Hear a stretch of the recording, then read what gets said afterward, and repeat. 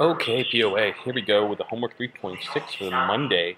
Of course, due tomorrow. The sound you're hearing behind me is Percy Jackson and the Olympians is playing all over the intercoms. I can't get to a quiet place, so we're just going to have to deal with it. But hey, that's how it works sometimes. So let's take a look at these tables, and we have to kind of deal with them as rules. Get out of here, Mr. Bostwick. Okay. So here's kind of something to consider is that we have to deal with this as a sentence and as a rule. And the way to kind of process that is when you say read as a sentence, we just really mean write this in words.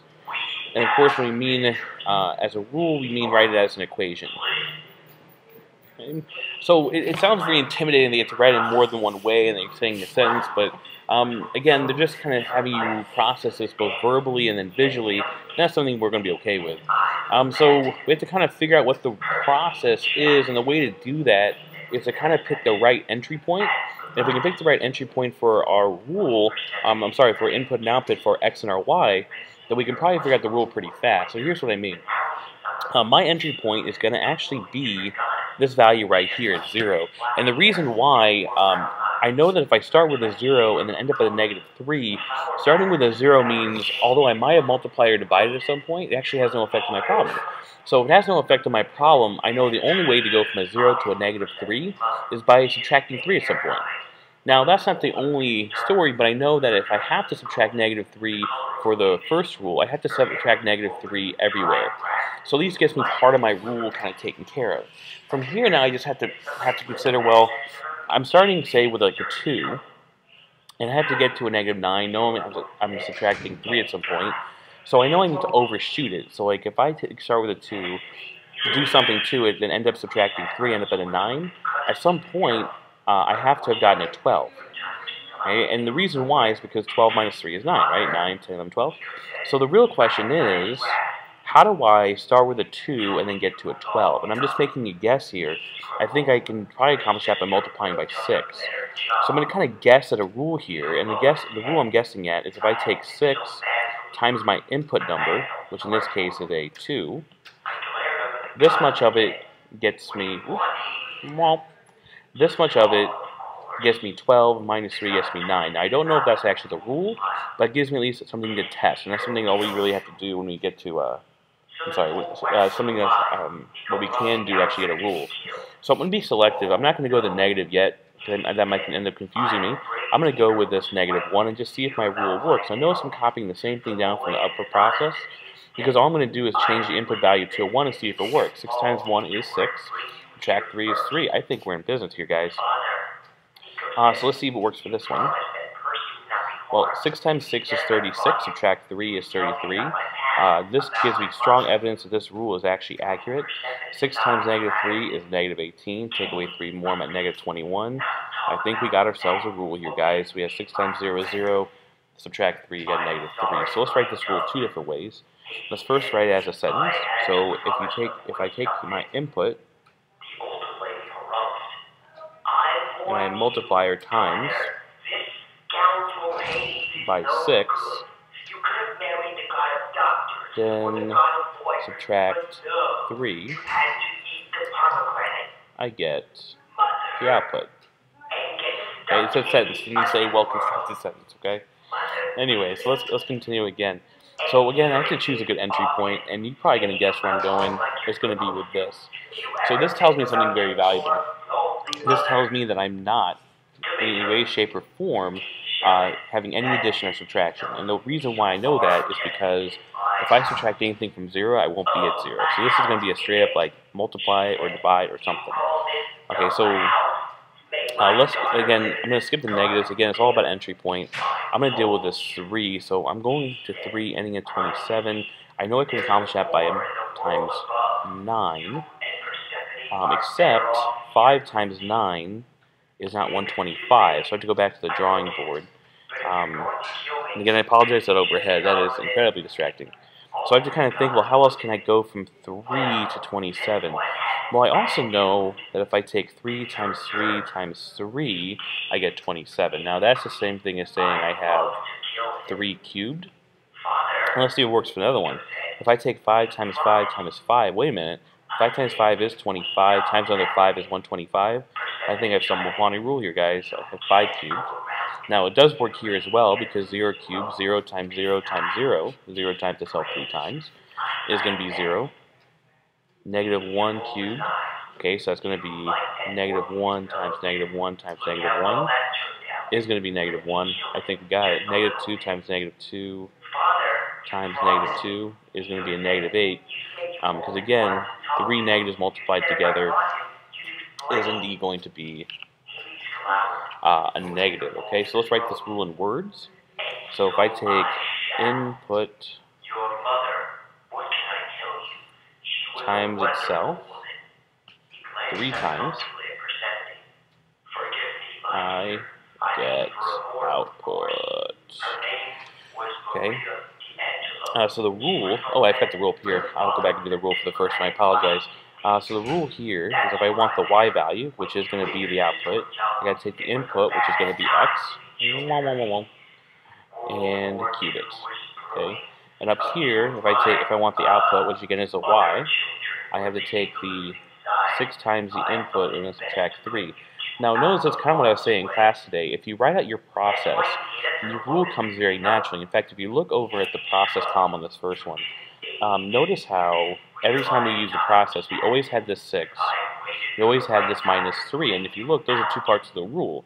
And of course, we had the parentheses in the middle, which is displacement input. Same thing here. We always had this cubed. Every single time it showed up in the rule, what the variable just takes place of this input now number. Okay, so here we have a little tougher one because we don't have a 0 entry point. So my entry point is going to be probably with a 1. And we'll see how I can take a 1 to a negative 1. So my first guess is going to be I'm going to have to take this 1 and then subtract 2. Okay, now here for the 3, that is not going to work because if I subtract 2, I'm at 1. So I have to go back to the drawing board and consider, well, what else can I do? Okay. Sometimes when we're looking for a rule, patterns help. And here's what I'm kind of seeing. Now I'm going to kind of switch gears. I'm going to search for patterns. This is plus 2. I see over here 3 is going to be what, minus 4. Okay, here's another plus 2. And here's another minus 4. Okay, so that tells me that some version of negative 4 is probably going to be involved. And since I know it's going down by that each time, I have a feeling it has something to do like the rate of change or slope. So let's take a look at this. If I take a 4 and multiply by input 1, that gives me a 4. Then if I subtract 5 away from it, I get my negative 1. And again, I'm just guessing here. I don't know if that's actually part of the rule. This is just me kind of guessing because, ooh, hold on, let me back up. Again, I apologize. This is very distracting overhead.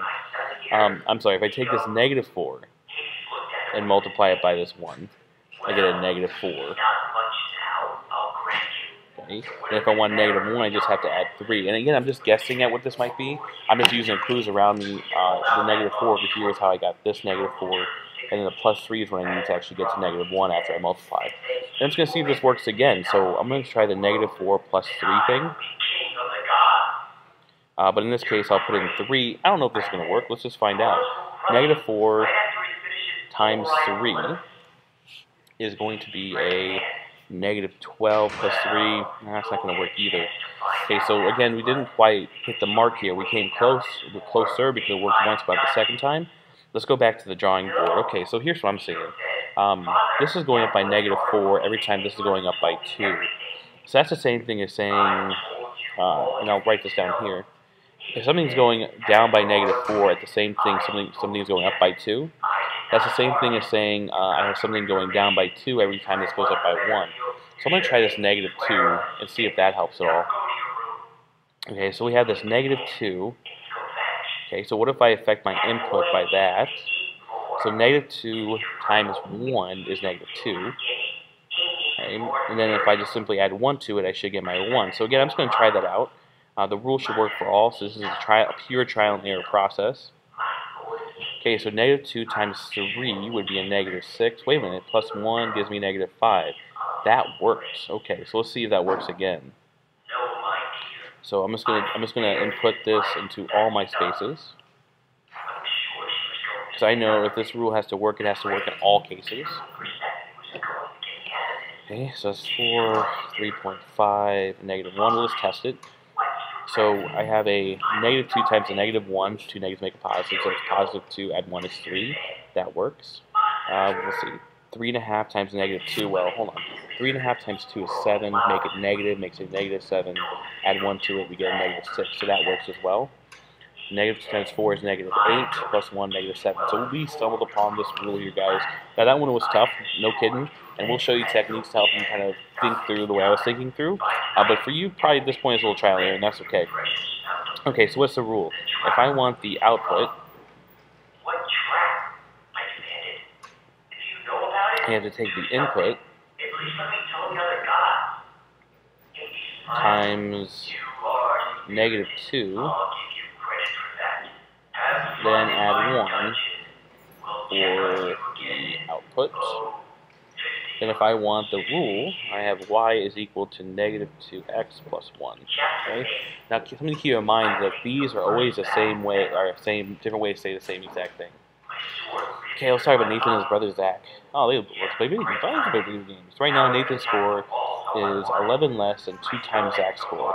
For example, if Zach has 80 points, then Nathan has 149 points.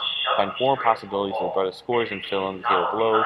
Then write the rule relating Nathan's score to Zach's score. Actually, you know what? I'm going to do that first. And I think, the reason why is I think it's going to help me process through what to actually put in my table.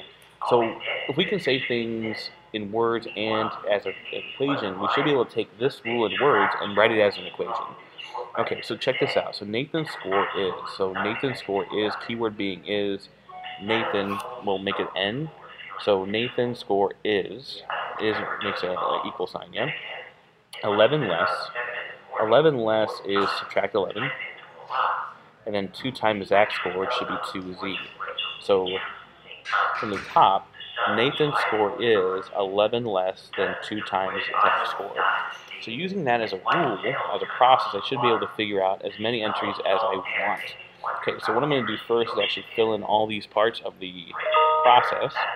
So 2 Zach's score minus 11, 2 Zach's score minus 11, 2 Zach's score minus 11, 2 Zach's score minus 11. And now it's just a matter of picking values that I want to pick. So let's say he scored 10, so 10 goes here. 2 times 10 is 20, minus 11 makes 9.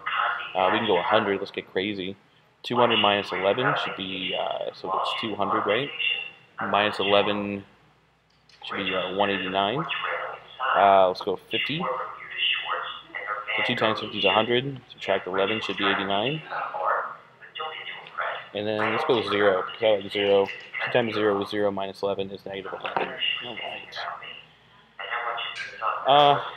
So use the rule we wrote to answer these 2 questions. So Zach has 5,052. So Nathan's score is equal to 2 times Zach's score, which is 5,072. And then subtract 11. So I'm going to grab a calculator for this.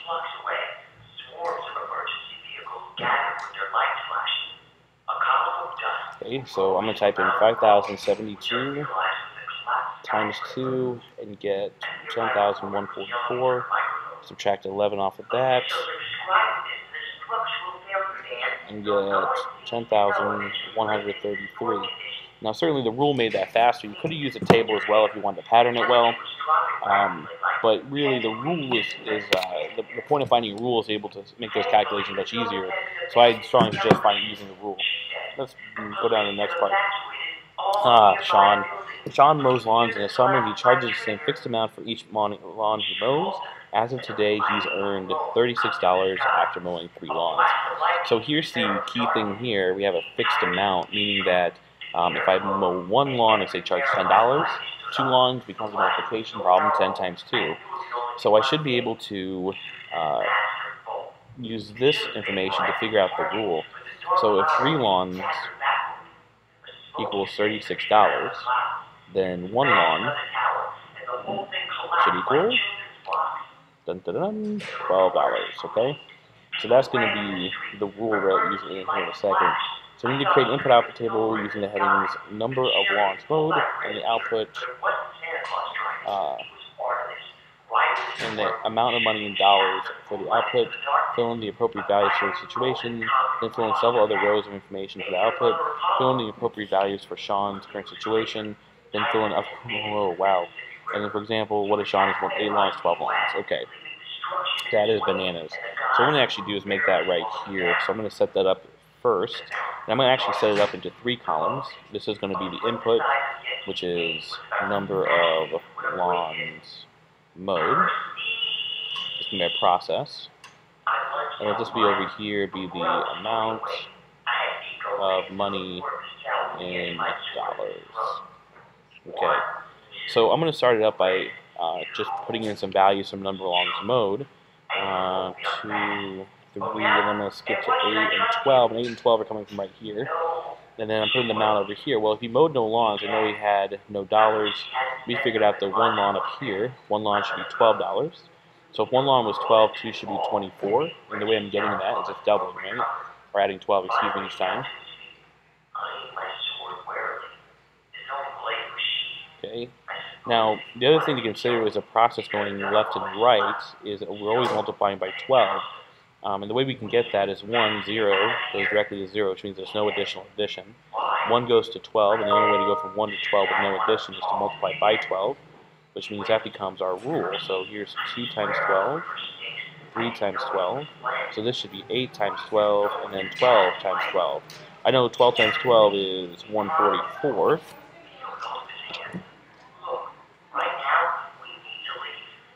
And then 8 times 12 equals 96, okay? So we have that. And so we talked a little bit about the patterns. We have this idea of plus 12 every time. Okay? And then the rule works well simply because it fits all the values of the table I chose, including the ones that we're given. Okay, so Sean wants to go to a 2-day music festival in the summer. Tickets cost $190. How many lawns will Sean need to mow this summer to earn enough money to buy a concert ticket? Show you found your answer. Well, I know that the rule is that y is equal to 12 times x. So there's a couple ways we can do this. We can simply continue our table on until we hit an appropriate value. Also, we can use this rule to help us figure that out. And what I mean is this. If I know that I'm trying to hit a target of 190, then that should be the same as 12 times the number of lawns mowed. Now, depending on how you want to solve this, I'm going to use undoing, right? So 12 times the number is 190. So 12 times the number is 190. So that means that number divided by 12 should be x.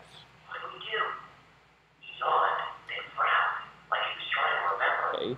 So x is equal to 15.8 lawns. Now, that doesn't make any sense because you can't mow part of a lawn to stop.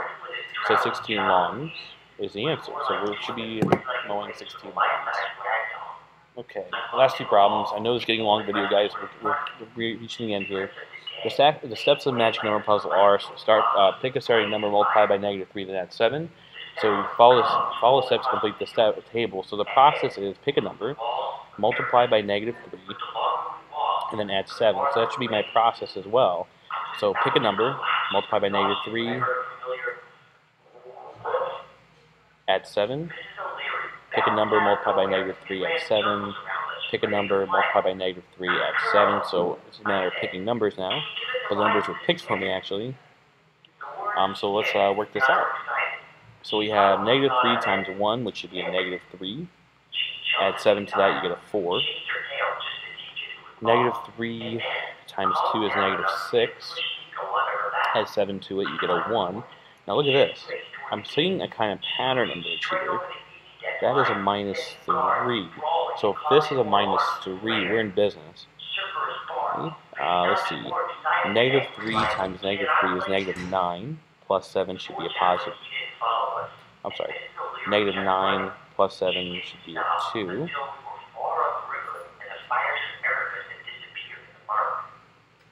Wait a minute.